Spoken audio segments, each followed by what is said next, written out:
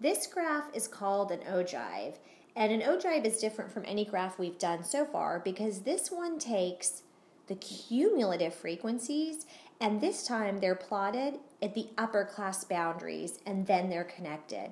But because we're using the upper class boundaries, what'll happen is at the beginning of the graph, we are going to do the very first one and start at the very first lower boundary, but because we haven't accumulated any frequencies yet, we will end up having a height of 0.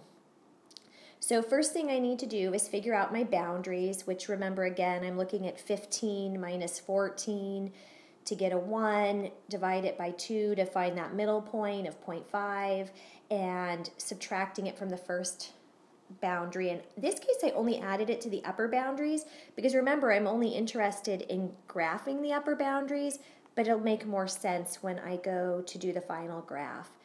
So I also need to watch out for the fact that I'm graphing cumulative figures and I don't have those listed, so I need to complete a cumulative frequency table. Remember, the first thing you do is just copy the first frequency across.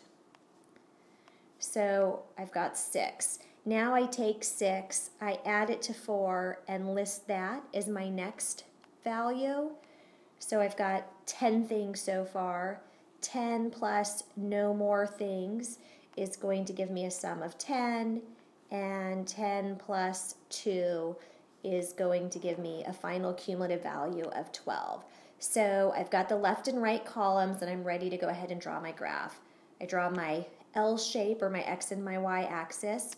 Remember that it's the upper limits I want, but really you just draw all the boundary points as we've been drawing before. My first lower limit and then the uppers, but that's what we did before.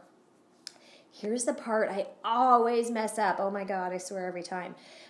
When we're going to graph on the left side, I'm so tempted to want to go up to 6 or to 50% because those are the problems we've been doing.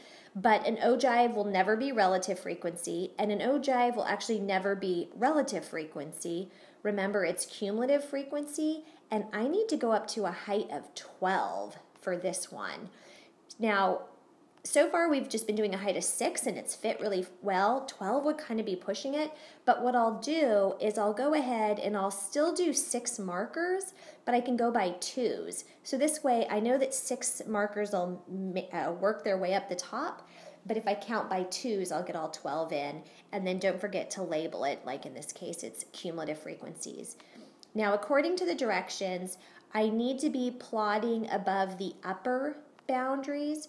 So the first thing I want to do is put a dot above 14.5 at a height of 6. Now I go to my next upper limit and I need a height of 10. The next one is 10 again, so straight across, and my last cumulative frequency would be above the 29.5 with the height of 12. The other piece is when I go to draw this, it says, remember, the graph starts where the lower limit has a height of 0. So at 9.5, I start from a height of 0 and now start connecting all of the graphs. And that's it. I'm done. Stop. Do not go any further with this.